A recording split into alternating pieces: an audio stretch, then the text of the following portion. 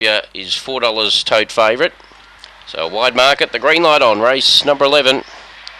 Set. Away they go, Rodart Quail again just fairly. Slow out there was Final Bid. Mad Charge up front and Code Breaker goes to the lead. Following it across out wide was Harvest Gold. And booting up now was Suavidessa. It was a bit of a mix up there and Suavidessa got to the lead. I'll rob you into second. Few of these run very deep on that corner.